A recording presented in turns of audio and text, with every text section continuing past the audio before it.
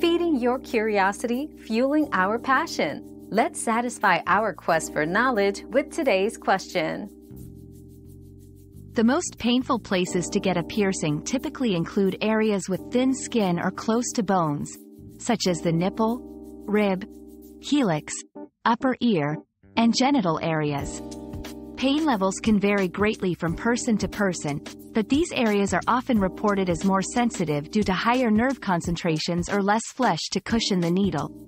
It's important to consider your own pain tolerance and consult with a professional piercer for advice tailored to your preferences and concerns. Your daily dose of discovery ends here, but the journey of learning never stops. Subscribe and join us again for more answers tomorrow.